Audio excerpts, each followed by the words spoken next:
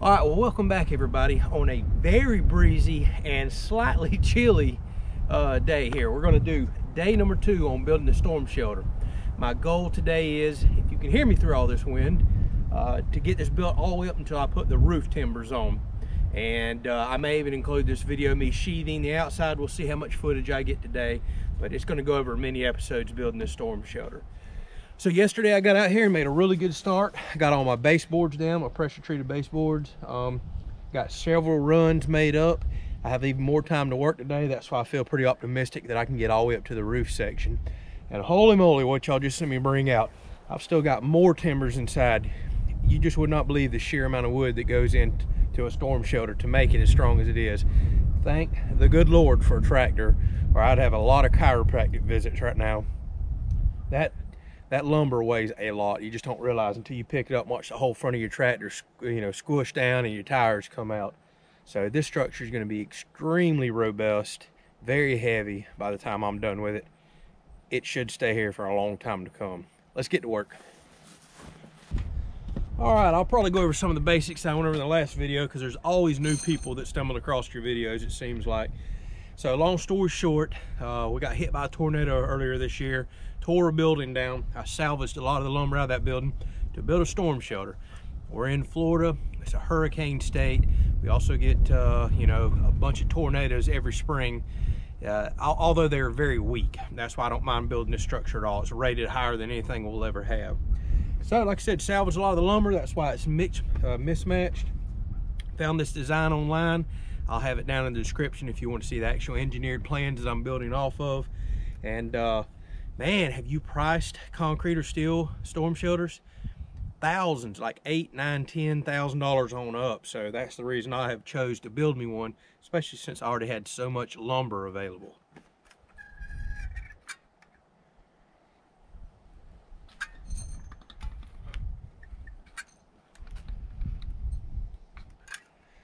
So not only am I nailing and screwing, but I'm also gluing these timbers together. I'll have a playlist at the end of the video if you want to watch how I got to this point. But I'm going to kind of show you where we're at today. Basically, we're building Lincoln logs, tying everything together, crisscrossing it, making a very strong, thick structure.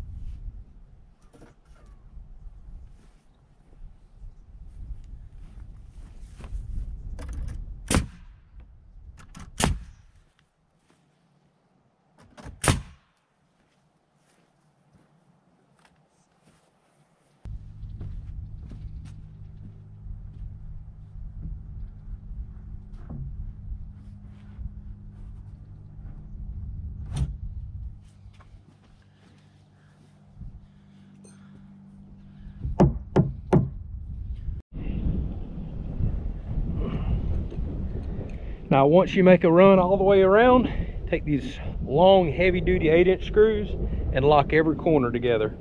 Then you'll come back overlapping. So every time it's overlapped, and it ties together so strong.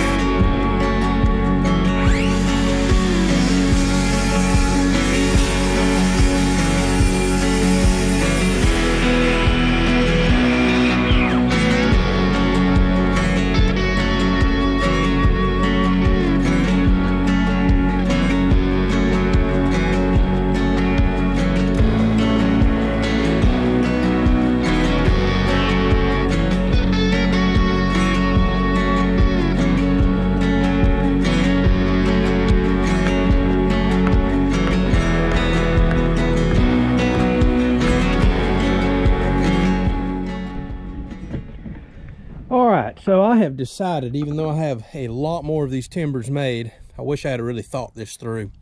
Their design is extremely tall.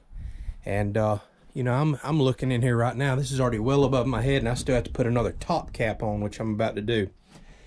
So they've designed this thing 8 foot tall, and I didn't even realize that that's completely unnecessary for a storm shelter.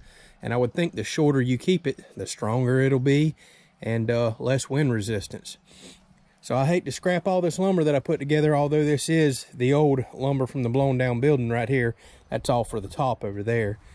But I think I'm going to stop. I've got enough lumber to go up another 2 to 3 runs higher, but I don't see the need in it. Like I said, I wish I'd have did the math and thought about this ahead of time and saved some of these 2x6s.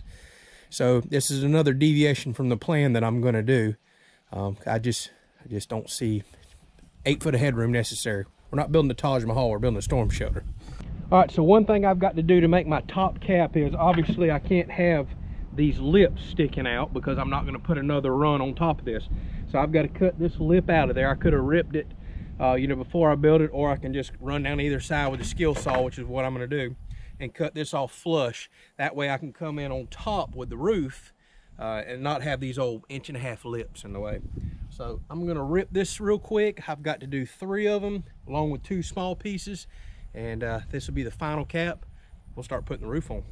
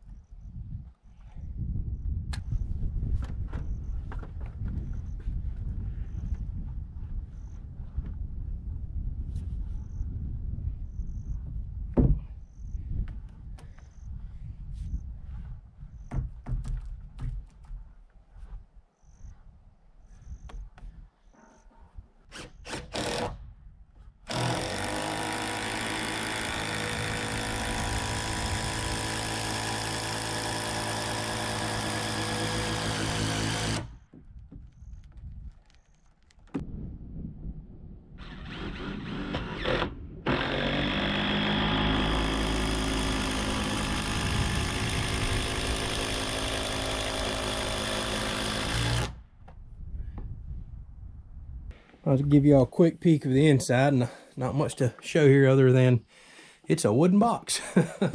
A heavy-duty wooden box. So now you can see how the roof's going to interlock and go across, and I'll be running those 8-inch screws all from the outside boards into these top boards, really just locking everything together. So plenty of room. It's pretty much 7 by 7 here, 49 square feet. Our plan is to put a little futon in the back, since this is a hurricane state. Chances are we could be out here all night long, you know, sleeping through multiple hurricanes. That's the whole reason I'm going to put a window unit in the back. And I'm going to reinforce that very well because, you know, you're messing with the structure when you do that. However, there's a huge door here, and it's still rated to extremely high wind loads. Now, we still got a lot of framing and some structural stuff to do with the door, but I'm going to do all that with a tiny little, probably 12 by 14 cut up out there for a small window unit. So I don't foresee it really messing with the structural integrity of this. Well, y'all, I am at yet another knocking off point. It took me a lot longer to get this point than I thought. I had to wind up trimming some boards down. Plus, it just takes a while lifting these heavy timbers by yourself. Getting up to this height, I'm starting to feel it. So I'm ready for some rest and a fresh day to finish the roof out. So next episode, we're now doing the roof. So I want to go ahead and get the first one and keep everything squared up overnight and show you what I'm doing. So now we'll start putting these timbers in this way, interlocking them and gluing them just like we did the walls, carry them all the way across. Then we're going to come back with 4 by 8 sheets of plywood, lay it over, We'll trim it off flush with the top, and we'll actually nail it into the top beams. We'll nail it into each beam all the way down. It's going to wind up getting a pile of nails in it, inside and out. That is what's truly going to lock every single timber together, the structure, you name it. Then eventually we'll get around to where we're going to anchor it down to the concrete. So I will let you know once I get this sheathed, and I'm going to do some flashing on top, something to kind of protect it from the weather. I'm probably going to take a break for a little bit from this because it's the holiday season. We have a lot of get-togethers coming up next week, and I still need to order some metal for some doorway bracing and AC window bracing that I'm going to do, and I'm still not 100% convinced on how I'm going to brace it. I've got a couple ideas in mind, so I want to think that through instead of just rushing and getting a metal order in. So we got metal work coming up, a lot more wood work, all kinds of stuff with, you know, concrete anchors, a lot more stuff coming. Oh yeah, hardy board siding, painting. So this is going to rock on for a few weeks, just giving y'all a heads up with that. The holidays is going to kind of stop me, you know, for a week or so, just with all the running around we got to do. So hopefully you enjoyed this. Like I said, next episode will be me kind of wrapping this up and making it somewhat weatherproof, so I feel comfortable if it makes it through a few rains, that nothing's going to get inside. You know, we'll caulk every corner and seam and kind of get it boarded up for a little bit. Then we'll cut the doorway back open, start doing metal work, and keep blasting on with it here coming up in a couple more episodes. So thank y'all so much for watching, and we'll catch you on the next episode.